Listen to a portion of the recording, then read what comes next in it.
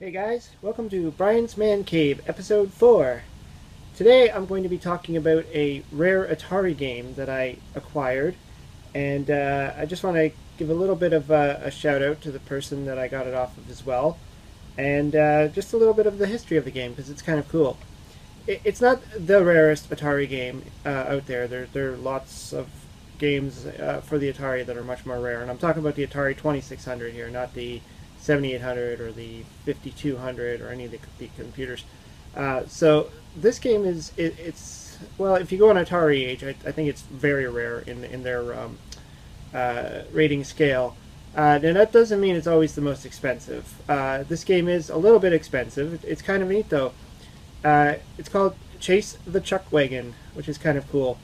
And the only way, well, the reason why this is so rare in the first place is the only way to get this game back in, it says here, 1983, was to cut out UPC codes from Ralston Purina dog food. That's it's strange. I couldn't imagine today any kind of dog food pushing a video game. Like it's just weird. But I think that was kind of normal back in that day. Atari games were really widespread. They were popular.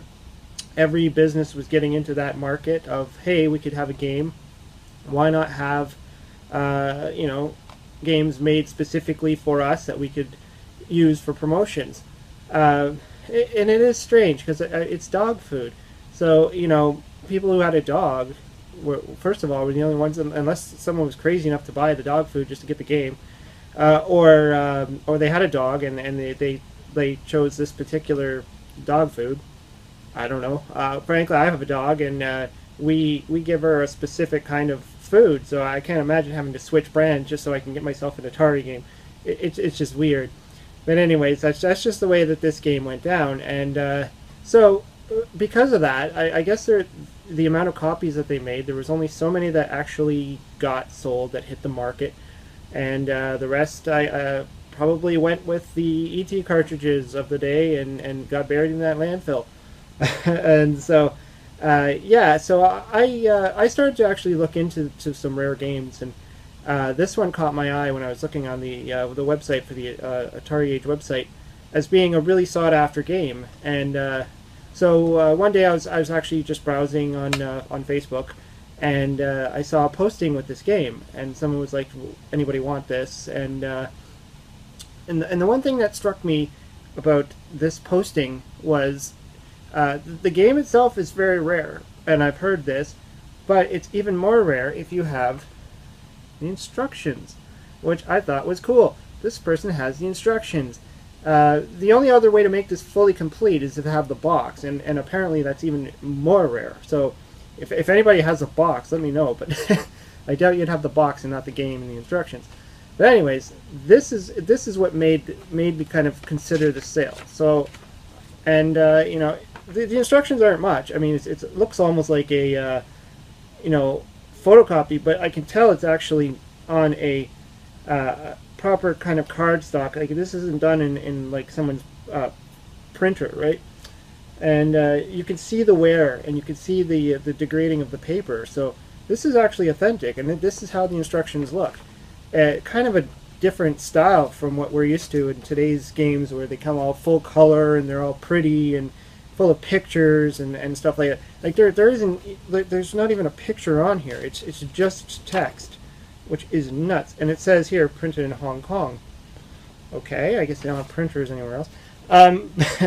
But anyways, yeah, and the cartridge itself is in great shape. I mean, it's got a slight bit of wear on the end piece here, a little bit of wear, but I mean, the board itself is immaculate. It's very clean. So the lady Melissa that I actually got this from, she told me that this was hers from day one. They back in the day clipped out those UPC codes and ordered this game. So I know that this was an original owner. So, and that's cool. And so I found Melissa off of one of the Atari Facebook pages. I can't remember which one. I'm sorry. I joined quite a few of them. So, but anyways, So this was pretty cool, and she's a really nice person. So I was having some conversations with her about it, and yeah, and she was so happy to sell this to somebody who actually cared and actually wanted to, have this game. So what I'm going to do is I'm going to put this into my Atari nicely and slow. I don't want to wreck it. And I'm going to do a little bit of a gameplay just so you can see what it looks like. Because the game itself, I mean, it's not the greatest. They literally just found a very easy game and molded it around the main character, which I guess his name was Chase. I'm not familiar with this dog food. I'm sorry, but and I don't remember these commercials back in the '80s. So, but anyways, yeah. So they molded it around this character, and it's really just a maze game. So you go through like a few maze games. So let me put this in, and we'll get back to the review. All right, here we are at my trusty Atari 2600, which I'm going to give this game a whirl. Now I'm hoping that it's because of its cleanliness and it looks like it's barely touched. Let's hope that it works on its first run here. Just put that in there. Just gonna flick that on. Look at that! Look at that! We have a game. Isn't that cool? Let's try and play a few games, shall we? Okay, here we go. Chase the Chuck Wagon. So as you can see, it starts off with a title screen, which was not bad for that time frame. I mean, some games didn't even have that, so that's pretty cool. And one thing to note is that you actually don't hit the game reset switch to start this game. You actually have to hit select. You could also pick your difficulty level. There's two different levels of difficulty. They're not really that much in between the differences, so I'm just going to go with A and hit select. So there I am. I'm Chase. I'm that little doggy running around there. And you'll notice that there's a red-looking ball thing. I don't even know what that is, actually. And it's bouncing around the screen. And what I can tell you about it is if I hit that, I'll get stunned for a few seconds. You'll see right there. Just got stunned. And stunned again. And stunned again, which is kind of an annoying feature in this game. That guy down in the corner there, the little gray man running around, that's the dog catcher. He's trying to catch Chase. So all I had to do was start off at the center there and get to the top of the maze. This is a bizarre part of the game. It's almost like one of those little interlude pieces. The food falls from the truck, and you have to hit the button the moment that the food is right parallel with Chase. Not hard to do, I guess, in the earlier stages, but when the game starts getting faster and faster, then it picks up, and actually is quite challenging. You just get bonus points for that. So now looks like a bone is being thrown around here, and that's not good. I'm finding that the dog catcher guy in the corner there always seems to be just stuck in one area, which is kind of weird. I can kind of just run around here and nothing's happening. Oh, I ran out of time. See, I'm goofing off here. Yeah, you can see down here. I think that's one of the differences too with the difficulty settings. If I could be wrong though. It's got a timer, so you got about 20 or 30 seconds or so to get your butt there. And I'm running. There's only one speed. There's no. You can't use the button to do anything.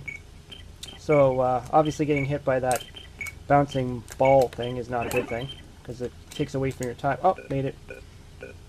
Okay. Then it goes to this stage again, which it's dropping a little bit faster. I think I just missed it. Oh well. Oh, no, I got it. And then we go to the third maze, which you can see the mazes are getting a little bit bigger, harder to get your dog through. That looks like a cat that's trying to chase me now. Again, that dog catcher is just like in the middle of nowhere. Oop, I think I know where I have to go. So I'm going to just keep running here.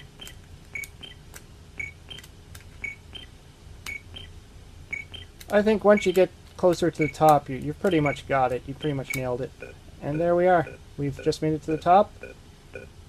I don't know if I'm doing well with this game, but I'm sure if I wasn't speaking while I was playing, it would probably be a little easier. As you can see, I just missed it.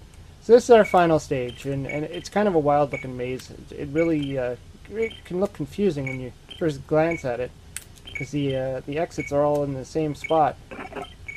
So it feels like, you know, it doesn't seem hard, but then when you start, oh, I just got caught. And that's an interesting thing there too. I just got caught by a dog catcher, but it sounded like I just blasted off on a spaceship. So that's kind of weird, but I guess they had a limited amount of sound effects to use when they were programming these games, and perhaps if they didn't have a lot of time to do it. But now that bone's going to be in my way. Oh, here we go. Okay, I think if I just clear this spot here and just run on through, and it's up there. Kind of like a Pong thing going on there. And there we are. Again, it makes a spaceship sound when you hit the Chuck Wagon. Nice little colors. Graphically, it's not bad. I mean, the game is pretty good. It's you know, I wouldn't go and say it's the greatest game in the Atari. No, it's definitely, there's much better ones. But this one has multiple levels, so I mean, it's got that going for it. Yeah, it's actually not a bad game. So I would suggest if anybody ever gets a chance to pick one of these things up, I mean, for collectability wise, it's good, and if you like the game, hey, why not? It's fun, and of course you could always get an emulator. I mean, that's always a possibility. Anyways, guys, thanks for watching. Hope you subscribe and check out our website, themancave.cinema.ca. Talk to you later. Bye.